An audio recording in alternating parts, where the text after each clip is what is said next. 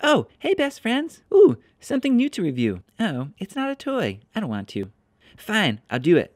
Looks like today I'm reviewing the Fun Feeder Slo Bowl by Hound. Let's get into it. So to start, it holds up to 4 cups of food. I'm hungry just thinking about it. It slows your eating by 10 times, which is like 70 times in dog years.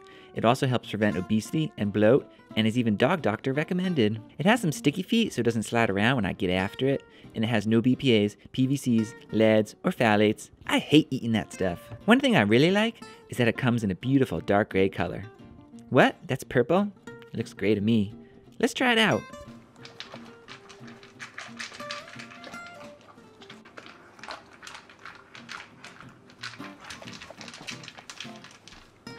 Guess what?